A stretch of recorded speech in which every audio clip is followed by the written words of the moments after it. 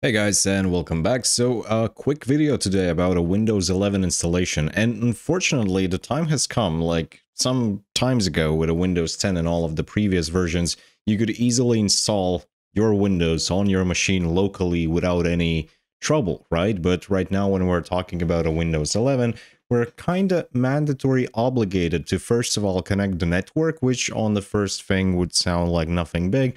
But the second thing, we are actually obligated to sign in with our Microsoft account. And if we don't want it, if we don't have it, then we just need to create it.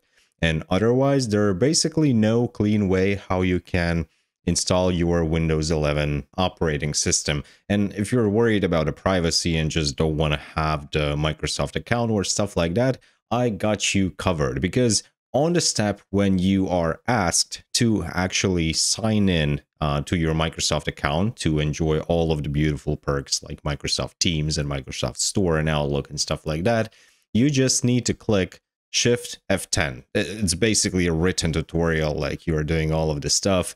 When you get a screen to unlock your Microsoft experience, instead press Shift F10, which is going to open the terminal on your computer, in which you need to type start ms minus cxh colon local only, which on the other hand is going to open the window which is more used to us. Probably this will still require you to create a user, but in this case we're not talking about the Microsoft account, we're talking about the local account of your computer. And this is the straightforward way how you can get into your Windows 11 without connecting to the Ethernet, without connecting to the network and creating a Microsoft account. So hope that was helpful. Don't forget to smash that like button. See you guys later.